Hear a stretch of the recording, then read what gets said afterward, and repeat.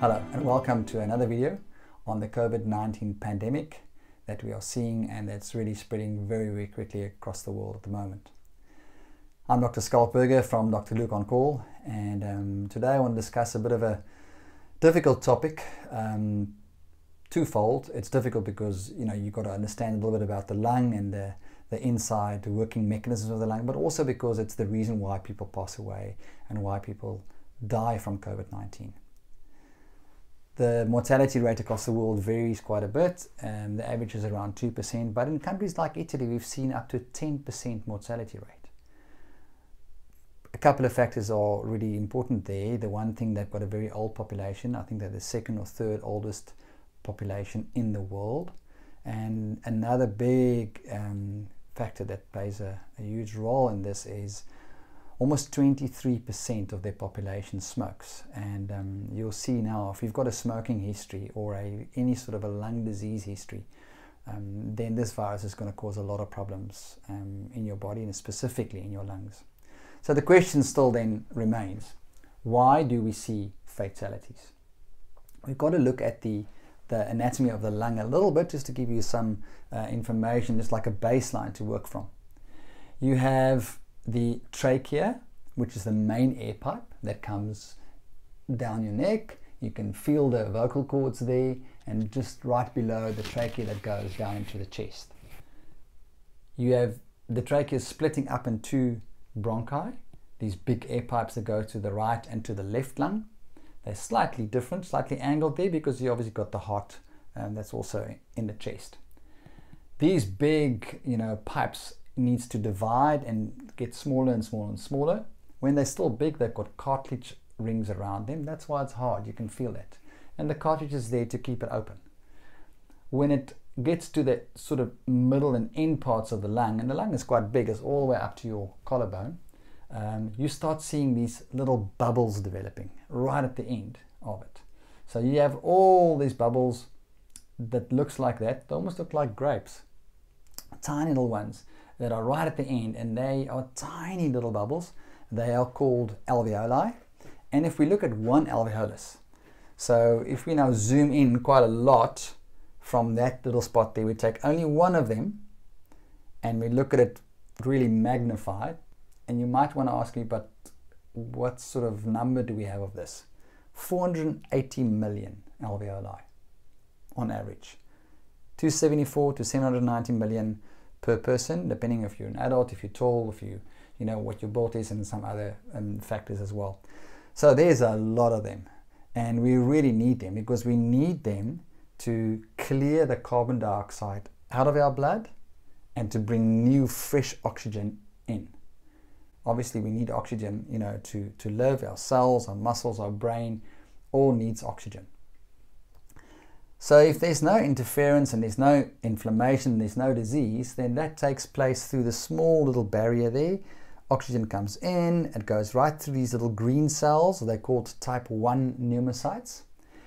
And the oxygen goes through, goes into the blood vessel, your carbon dioxide comes out, and the blue arrow indicates a lot of carbon dioxide, the red arrow indicates a lot of oxygen. And you can take oxygen back to the heart, and the heart can pump it to the rest of the body. Now we have COVID. So this virus, this type of coronavirus comes in, lots of them, okay? And what are they looking for? They're looking for a specific receptor, for a specific door. And that door is on the type 2 pneumocyte. But they've got to have a key to get into the door, and they actually do. The key is these little spikes that we see around the virus. It's proteins, S protein, spike protein, and it links up with that cell by connecting the protein to the ACE2 receptor. That then gives the virus access to the cell. Okay, so that little bit of chromosome, the RNA that's there, gets into the cell, and it's now hijacks your cell, as we spoke about in previous videos. Hijacks your cell, it takes all your resources of your cell, and it says to the cell, make more virus please, and make more proteins, because I want to be more. And the cell makes more virus. So that's obviously a big problem, and if that just goes on and on, you're definitely not going to survive. So your immune system, as we spoke about in the previous video on the immune system, creates all these white blood cells, and it's got all these cells that can recognize the virus, and specifically the CD8 cell, the cytotoxic, the killer cell. The killer cell now sees that there's a cell that's full of virus. And what it does, it connects to this cell and it secretes its own toxins to get rid of that cell full of the virus, because the cell can't stay there because the cell is now producing more of the enemy, and you don't want more of the enemy. So it produces all these toxins and it eventually kills that cell with all the virus inside. As that happens, a whole lot of substances, cytokines, all these little dots, gets released. That triggers the macrophages, which is another part of your immune system. We spoke about them as well. They're the vacuum cleaners of the body. They come along and they just eat up all the debris and all the virus and anything that's there. It just eats it up and removes it.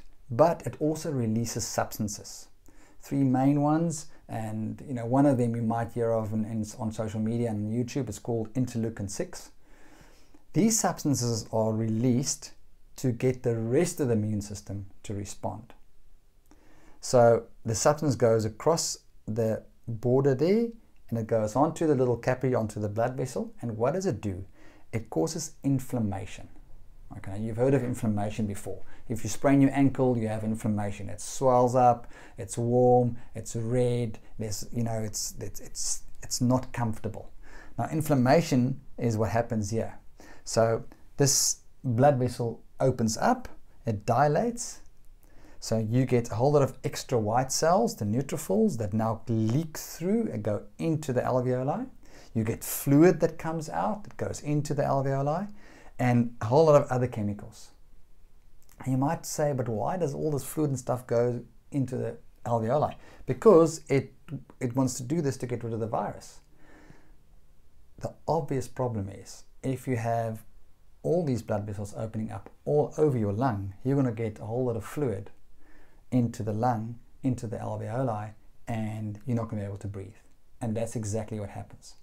So if your immune system doesn't get this virus under control and kill it early on, when it's still in the upper airway, in the nose and the throat and the upper part of the chest, when it actually gets to the lower part of the lungs, into the alveoli, then the problem starts a little bit. Because the more the immune system reacts, the more fluid and the more inflammation you get in the alveoli. And eventually it causes consolidation, which means collections of fluids in the lung, and a pneumonia develops. And you get a bilateral pneumonia, which means the pneumonia is on both sides of and on both lungs, and the patient's oxygen levels really drop. So if we look at the vital signs, what do we see? We see that the pulse rate will go up because you try and circulate the blood a little quicker. The breathing rate will increase because you're trying to get more oxygen in. The oxygen itself is going to drop because it's not going to be able to move across the barrier and the carbon dioxide builds up. And you can even get your blood pressure dropping eventually a little bit. And those patients definitely need a hospital admission, and they definitely need sometimes even to be in a high care institution. When this situation deteriorates, you get a condition called ARDS, or acute respiratory distress syndrome. What that means is that there's not enough oxygen going from the lungs to the body. The lungs overflown with all this fluid and all these chemicals, and it just cannot do its function anymore. So now you need oxygen, you need to have a tube down your trachea, which is called intubation, and you need to be put on a ventilator machine. The outcome for that is not very good, and a lot of patients actually pass away and can't get through that very difficult phase. And that's why it's crucial that we prevent and not get to that stage. The ARDS condition also affects the rest of your body. It affects your liver enzymes, they go up. It affects your kidneys, the toxins build up in your bloodstream. So it's really a very, very difficult situation to turn around from. So the crucial thing that we have to understand is that we've got to be preventative. We've got to prepare well to not get into the situation. That's why, as I always say, you've got to rest well, if you do smoke or vape, you've got to at least try and reduce or stop. So why do older patients struggle? Older people have often got chronic diseases. They've got diabetes, or they've got heart disease, high cholesterol. All of that causes problems around this blood vessel. You know, the walls aren't nice and thin anymore. There's definitely a difficulty in bringing oxygen from the alveoli to the blood vessels.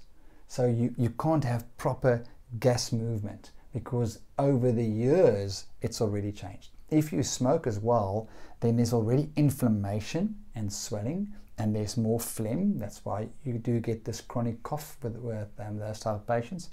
And you can actually reduce that by, you know, reducing your exposure. So please rest enough.